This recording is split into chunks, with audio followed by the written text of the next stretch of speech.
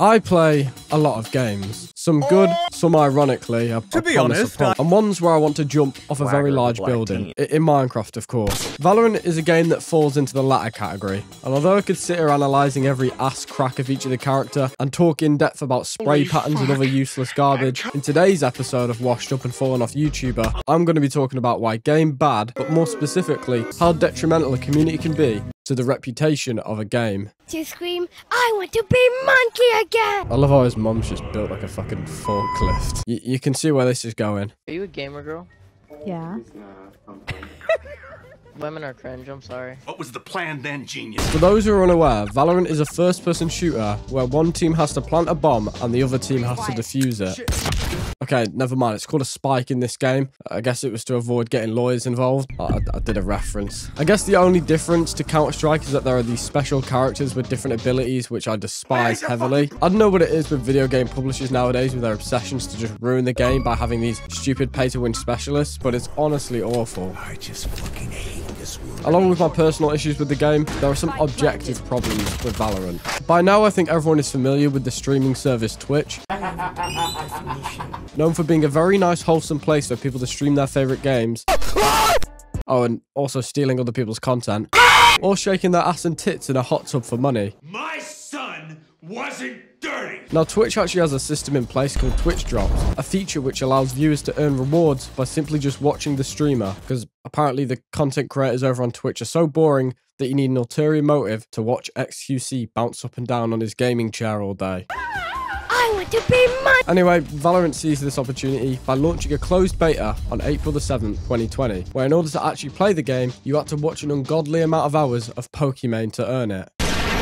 So I guess it wasn't really a closed beta, more of just a way for Twitch and Valorant to work together and make lots of money during the pandemic. Yeah, don't you think that's convenient that a game that was apparently in development since 2014, according to Wikipedia, but just so happened to release their beta during the time where everyone was forced to sit inside all day due to government restrictions. Please be a pyro main. Shut up! I do think it's quite funny that the publisher of Valorant, Riot Games, is owned by Tencent, a Chinese conglomerate. Let's play League of Legends. I'm just saying, no conspiracies, but it's kind of weird. Regardless, this was the perfect time to strike for Valorant, which had doubled in the hours of content watched from the previous year, and Valorant Gaming was going to help bolster that.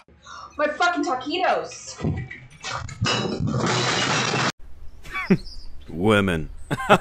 One of the biggest exploits of this whole Valorant Twitch drop scheme was the fact that many Twitch streamers were now just doing 24-hour streams where they were replaying old content, knowing that people would just leave Twitch on in hope of getting a Valorant beta code, which kind of illegitimizes the aspect that this method was good all round, because people actually didn't give a shit about the viewer involved or their content, just the beta access. Stealing them blind. The beta then ended almost 2 months after on May the 28th, with the official game releasing on the 2nd of June, which is a ridiculously long beta. So again, this just proves the point that this was some top tier business strategy. First times, well, it's never easy. There won't exactly be a Fireworks.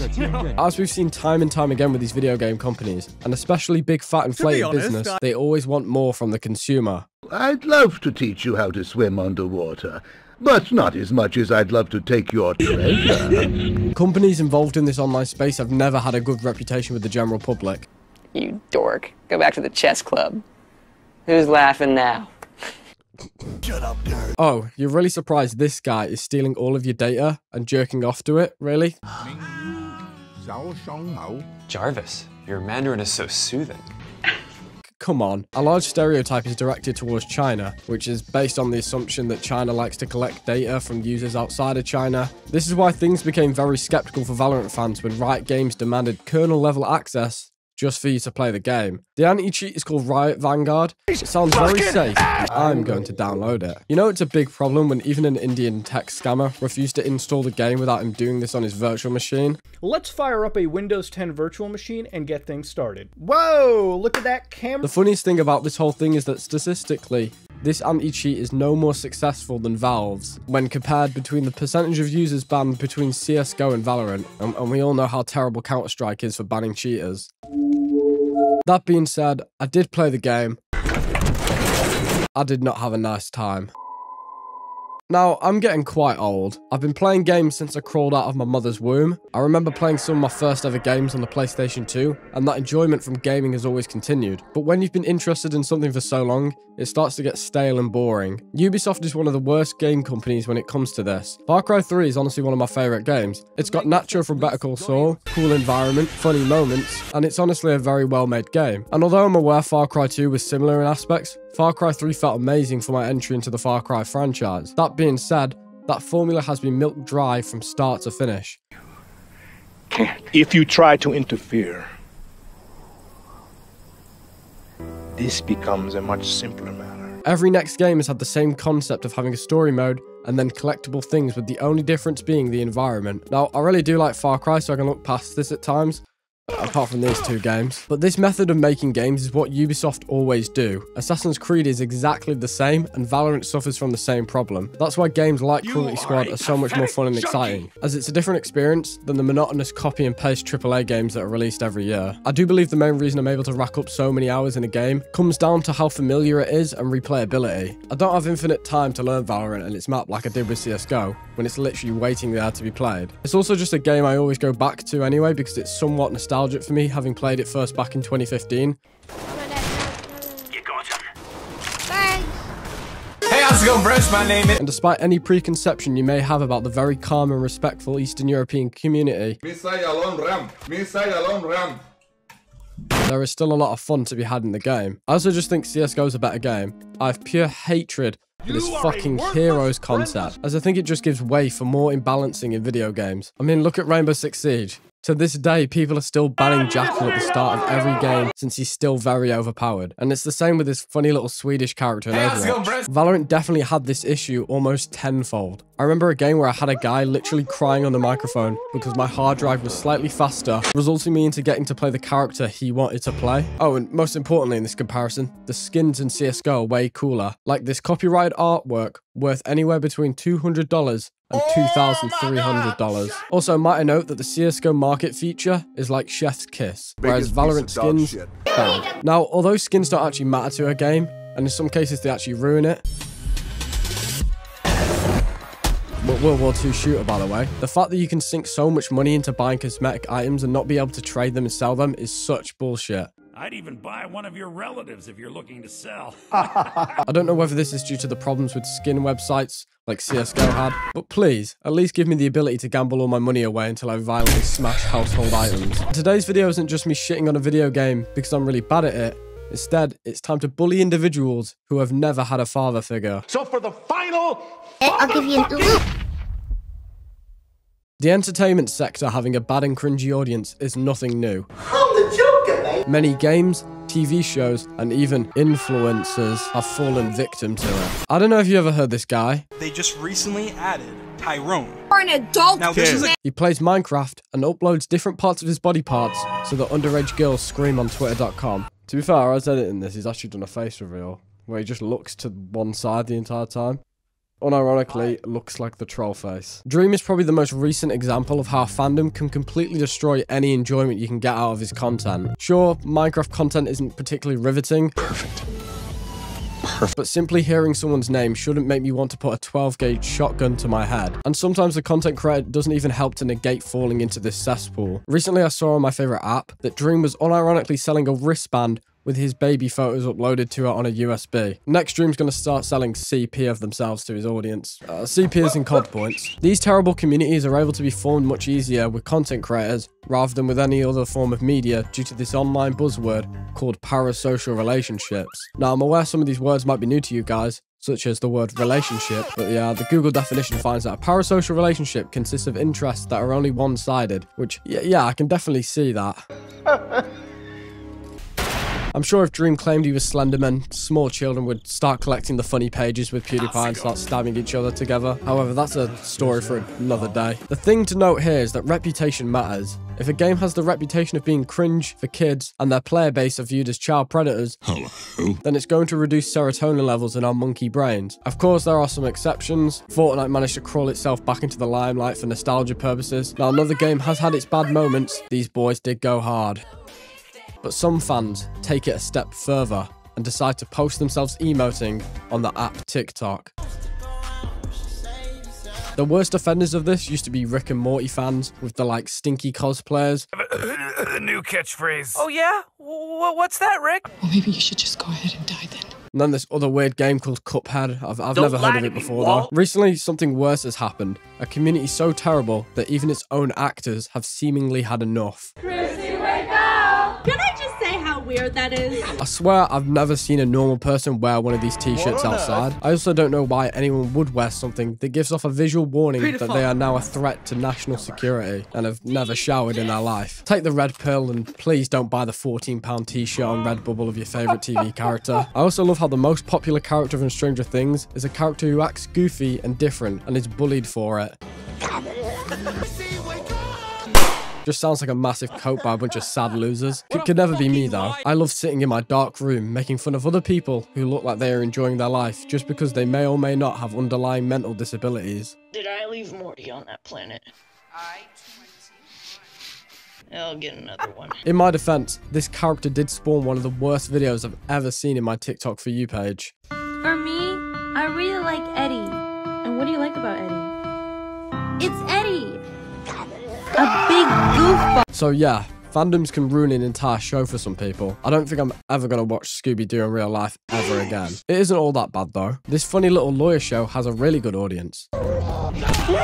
And no, not this big mouth shit show. Look how they mess. I don't care about it! Maybe then that means the issue is actually with the content itself. Do shows like Stranger Things actually warrant all this praise and people jerking off to underage characters in the show? Because, you know, maybe it just doesn't. But Lawyer Show is very good. I also think the self-awareness the fans have play a big part. From my perspective, communities formed from Breaking Bad tend to actually post funny things and are self-aware of the fact that what they post is just a shit post and nothing more. But on the contrary, when you do see some edits that aren't meant to be funny, it at least seems justified since the show is actually outstanding.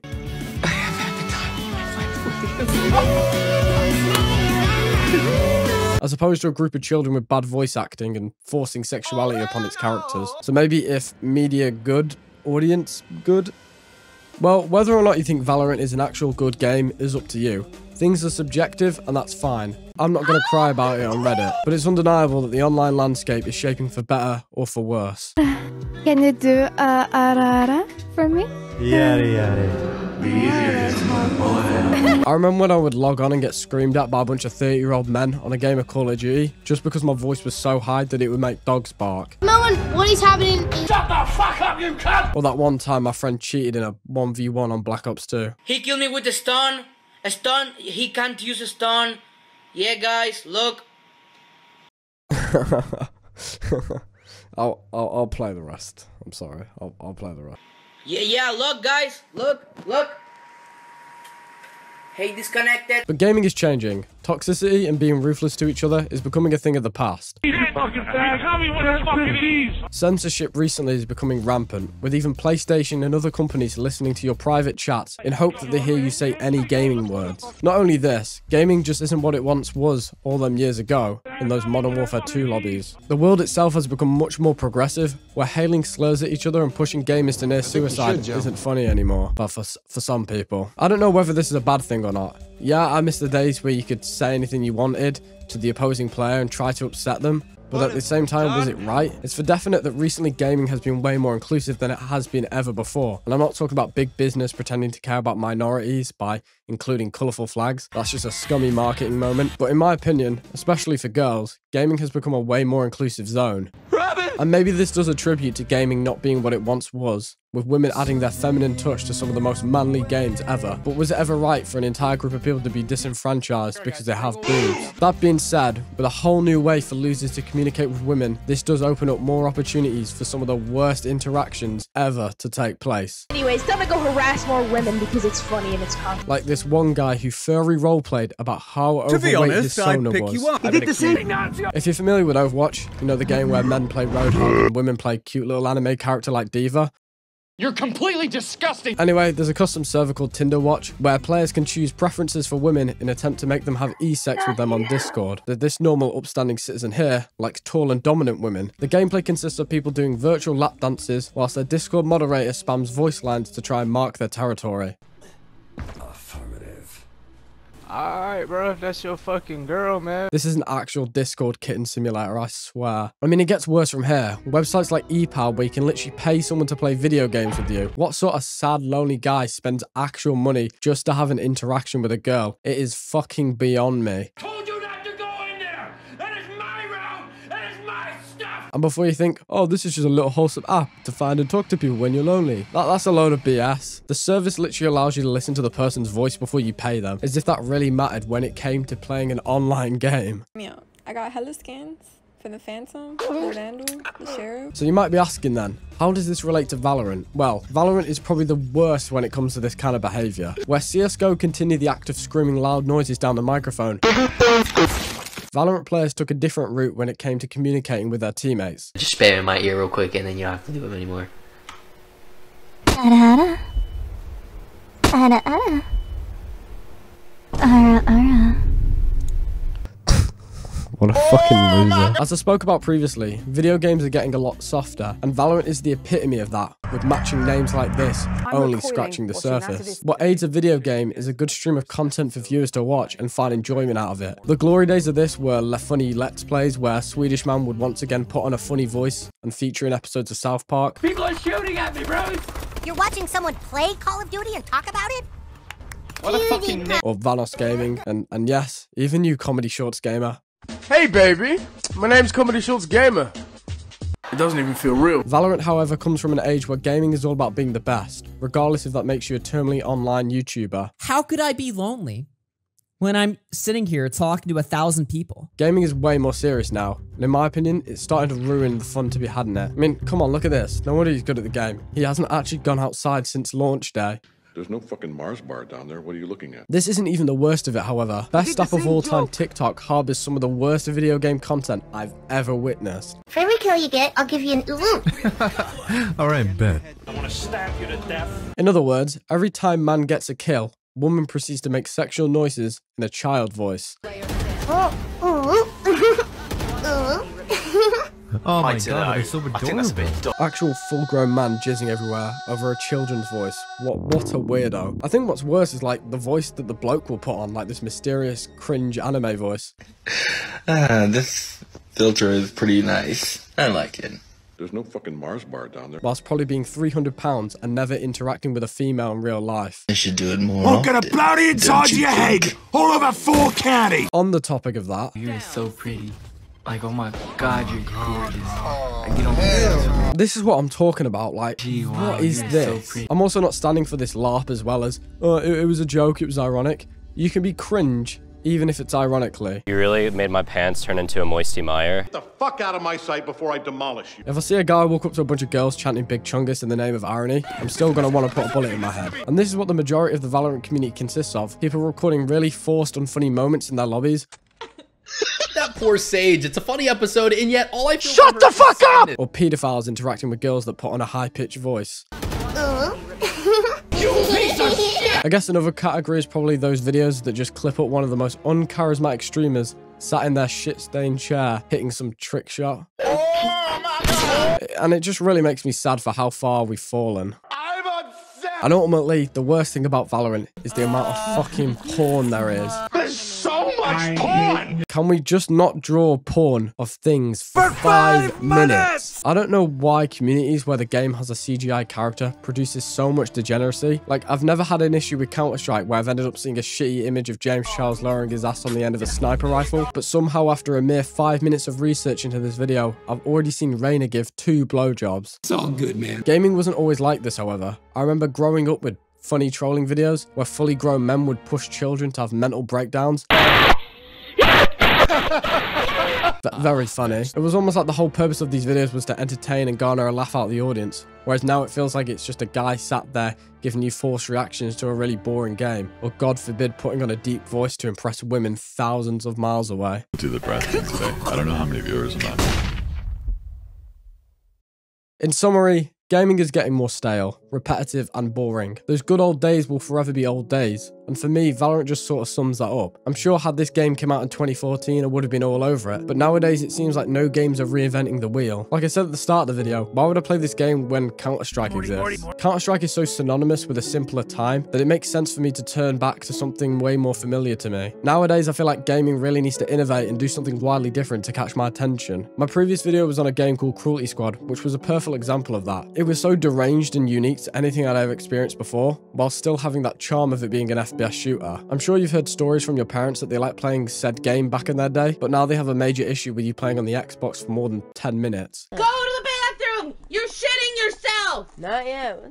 This kind of resonates a lot with me that eventually we may just finally grow up and leave this phase behind us. Anyway, I don't want to nostalgia bait for too long, so I'm gonna let myself finish. Thank you for making it this far in the video. I really do appreciate it. I've been trying to work harder on actually making videos rather than spinning around in my gaming chair for hours. So, yeah, I do appreciate that. But anyway, if you enjoy this, like it, subscribe, and then come back next year when I make my next video, where most of the video is just a shit post, and then I attempt to sound intelligent at the end.